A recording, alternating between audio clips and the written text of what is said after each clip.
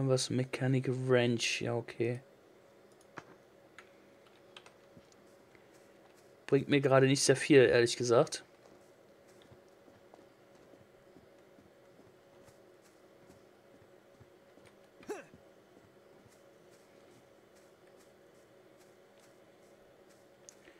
Ja, wir werden nachher bitterlich verrecken.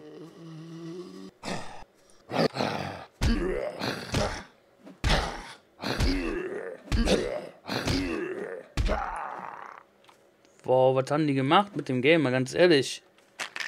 Zombies, die sich noch beschissen treffen lassen. Tritratrulala. Wow.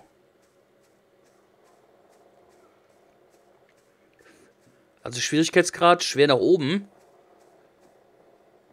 Oh, gerade gesehen, wir sind auch in einer neuen Folge. Also für euch neue Folge, für mich gleiche Session. Schwierigkeitsgrad nach oben, was Zombies angeht. Normalerweise mit ein paar Schlägen fallen sie um. Was das Ganze natürlich noch ein bisschen schwieriger im Allgemeinen macht, wenn man so überlegt, ne?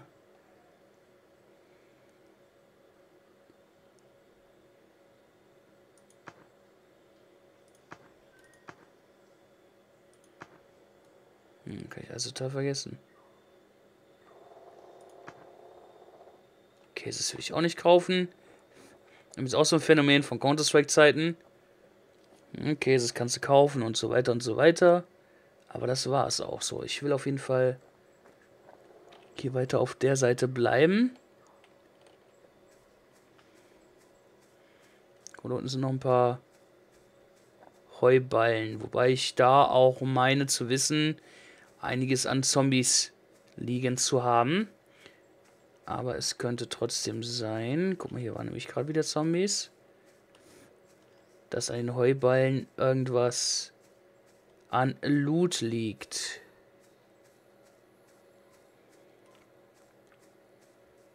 Mich natürlich sehr freuen würde, ehrlich gesagt. Aber ja, wir kennen das Spielchen, beziehungsweise ich kenne das Spielchen. Ihr weiß ich nicht. Und wahrscheinlich jetzt auch Zuschauer bei sein. Die sagen, du bist voll der Typ, du bist gar nicht im PvP, das macht das Ganze doch interessanter. Nein, für mich ist gerade interessant herauszufinden, was hat sich an dem Game getan, beziehungsweise was hat sich an dem Game nicht getan.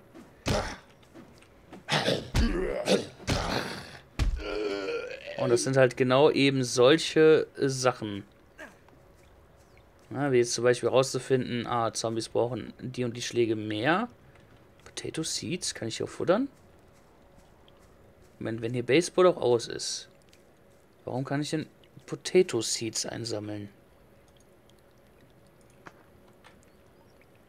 Ja, muss ich nicht verstehen, egal. Solche Sachen rauszufinden, was hat sich an den Game getan? Was ist besser geworden, was ist nicht besser geworden? Was zum Beispiel immer noch hier ist, ist diese Spiegelung, wie ihr da oben seht im Wasser, was meine Machete spiegelverkehrt viel größer darstellt. Und diesen Spiegeleffekt, den gibt es schon seit Ewigkeiten. Genauso wie es auch den Fehler mit den Fahrzeugen gibt. Was nicht richtig auf diese Engine ausgelegt ist und so weiter und so weiter. Was ich sehr schade finde. Wie gesagt, ich habe das Game, habe ich geliebt, ne? So mit War Z hat es angefangen, was ja umbenannt wurde in Infestation Survivor Stories, weil War Z ein geschützter Name war, wegen dem Film World War Z, das Spielchen kennen wir auch. Und war eine lange Diskussion, dann wurde es an Infestation the Survivor Stories genannt.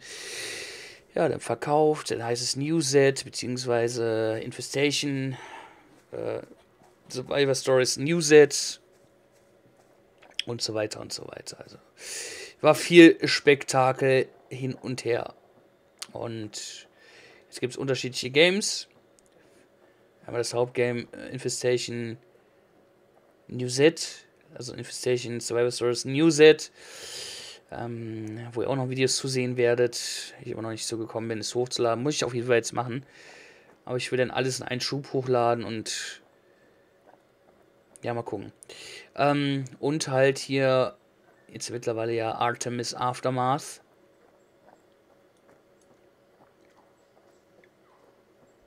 Was haben wir denn da hinten?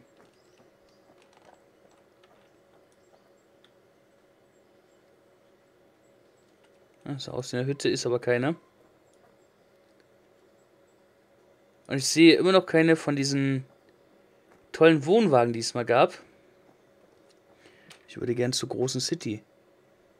Weil ich natürlich nicht hingehe, weil ich hier natürlich falsche Abzweigung genommen habe. Aber da hinten der Store, beziehungsweise da ist eine Hütte. Ja, wo wir vorhin schon gewesen sind. Egal, wir werden trotzdem unser Glück versuchen.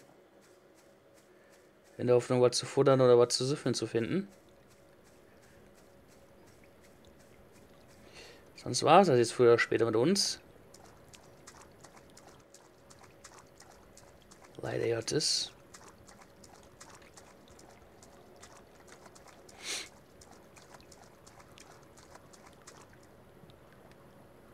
Ja, also wie gesagt, der Plan steht weiterhin fest, dass ich auf der Gamescom bin, definitiv. Mal gucken, wen man da von euch sieht.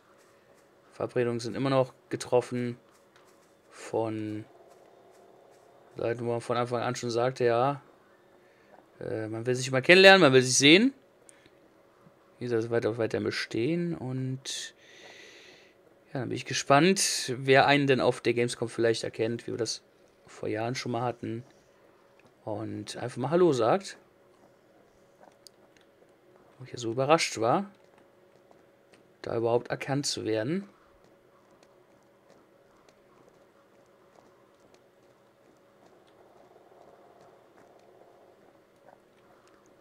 Wo ich noch einiges an weniger Abonnenten hatte.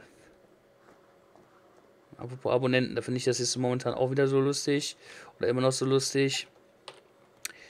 Dass die Abonnentenzahl einfach bei dem stehen bleibt, wo sie momentan stehen geblieben ist, sag ich mal. Und dann kommen da mal ein paar mehr, wieder ein paar weniger. Und dann, hey, Top-Videos. Und dann dieses typische, schau mal bei mir vorbei, Mutti. Und all solche Geschichten. Und ja, das ist momentan so der Stand der aktuellen Dinge auf meinem YouTube-Kanal. Wobei man die Geschichten ja auch kennt. Beziehungsweise es sind ja nicht wirklich Geschichten, sondern Realität.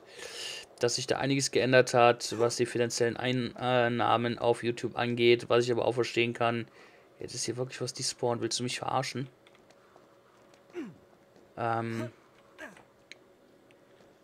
Weil da hat sich ja einiges geändert. Ja, die haben ja auch Einbußen.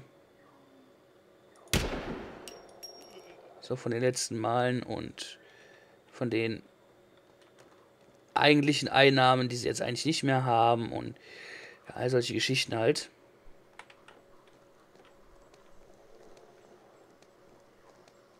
Und demnach ist die Ausschüttung für YouTuber und Co. auch viel geringer, wo jetzt wieder der Punkt kommt, oder ihr vielleicht verstehen könnt, warum viele YouTuber jetzt eigentlich nur noch nonstop Videos rausballern. Ne? Wobei ich da auch sagen muss, da gar keine Freizeit mehr zu haben, ist auch nicht so das Wahre. Und ich werde weiterhin das so machen als Hobby nebenher. Eine ganz klare Sache, wobei ich es jetzt schade finde, dass es viele doch so auslegen als Pflicht praktisch schon jeden Tag Content zu bringen. Kommt kein Content, deabonniere ich dich einfach so ungefähr. Finde ich sehr schade, aber gut, dann soll es so sein.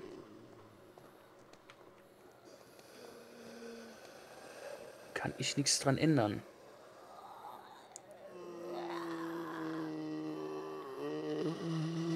Boah, wird das gerade laut, leck mich am Arsch.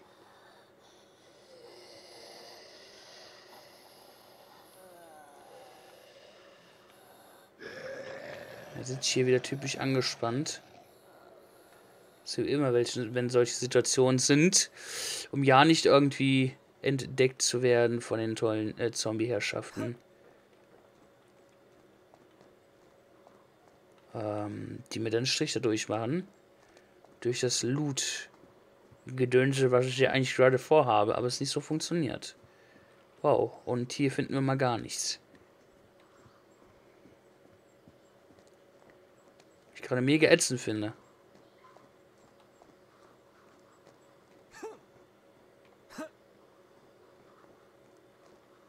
Mein Charakter doch eigentlich noch weiterhin sehr hungrig ist, ehrlich gesagt.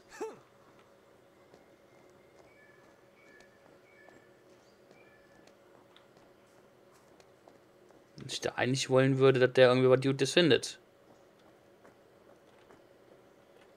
Was nicht sein soll anscheinend.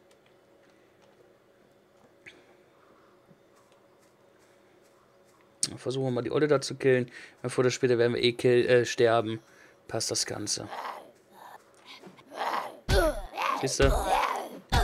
Schon gut einer mitgegeben. Moni fallen lassen. Also lange werden wir das jetzt sicher machen. Ihr seht schon. Das ist echt übel. Also du hast überhaupt keine Schlagrate mehr und das Ganze um einiges schwerer. Hier überhaupt an Loot und so weiter zu kommen. Jetzt würde mich mal kurz was interessieren. Ich klicke mal kurz auf F10. Nein, hier gibt es keinen Shop. Okay, ich habe gedacht, hier gibt es einen Shop, wie im anderen Infestation, wo man jetzt während des laufenden Spiels mal drauf zugreifen könnte, um sich Nahrung zu erhaschen oder so. Aber nee, ist nicht. Was positiv sein kann, aber in dem Fall jetzt auch negativ.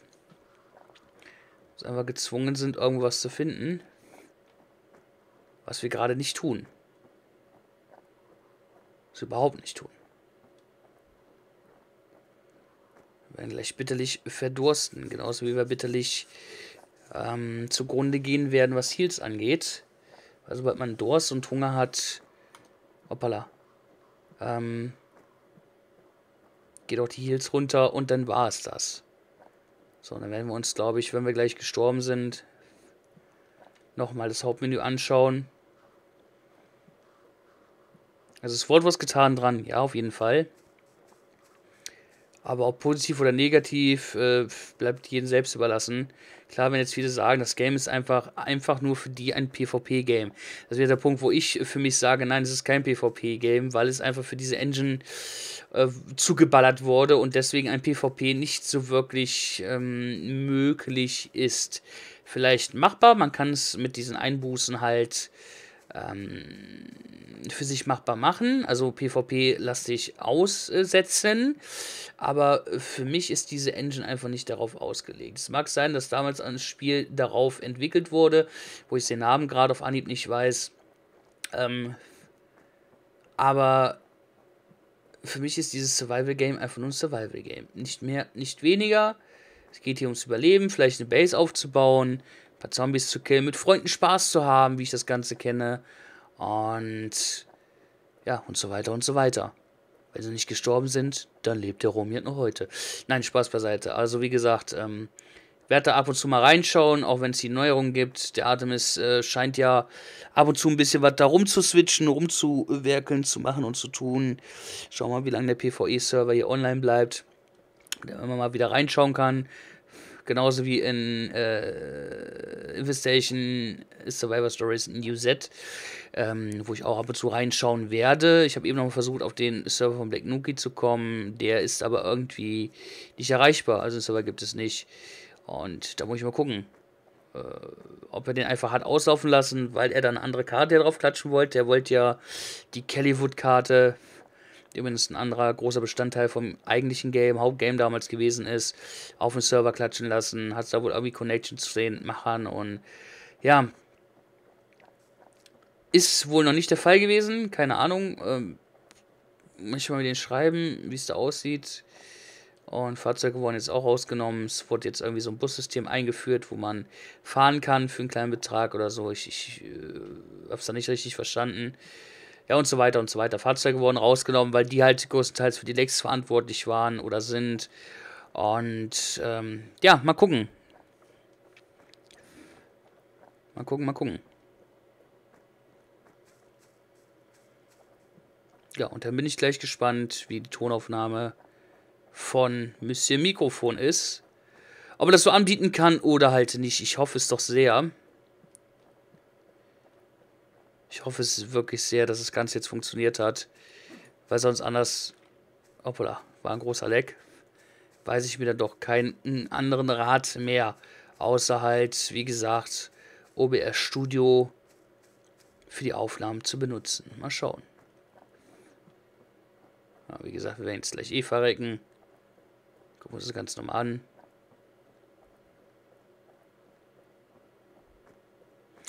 was den Marketplace angeht und so weiter. Noch ein bisschen Preis.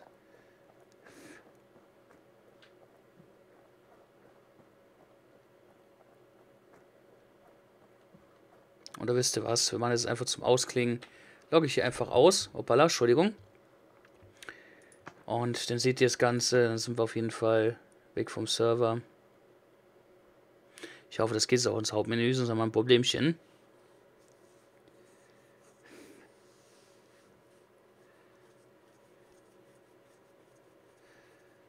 Scheint aber gut auszusehen. So, damit sind wir auch im Hauptmenü. Wo konnte man denn hier kaufen? Hier oben ist der Shop. Hier sind die Dollar, die wir eingenommen haben. Hier sind die GC. Wir können ja gerne mal die Preise gucken, falls es möglich ist. 600 GC kosten 3,99 € und dann geht es hier weiter. Also wir sind bei 8.500, sind 49,99 €. Dann können wir mal gleich schauen, was ein Server kostet. Oh wei, kann man auch Global Slots fürs Dingens Inventory kaufen und so weiter. Nice, hier guck mal, Waffen, Skins. Okay, ist noch kein Pay-to-Win. Also hier der Laden, der bietet nur Legendary Account und so weiter. Okay, jetzt gucken wir mal gerade hier auf. Wieso kann ich hier nicht auf Play klicken?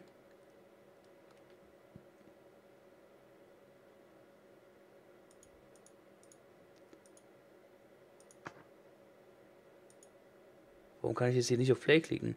Ich wollte eigentlich mal gucken, was so ein Server kostet, ehrlich gesagt. Okay, scheint nicht möglich zu sein. Wir klicken einfach mal hier drauf.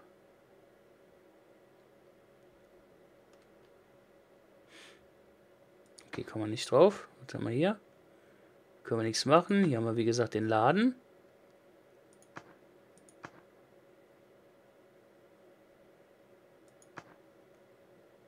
Okay, Server ist wohl noch nicht machbar.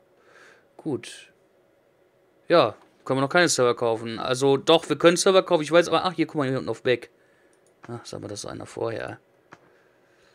Hier können wir auf Game gehen. So, Rent a Server.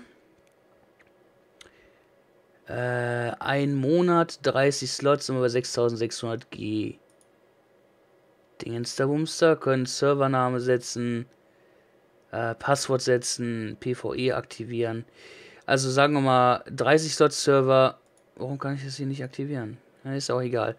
6600 GC und wir haben eben gesehen, was GC kosten.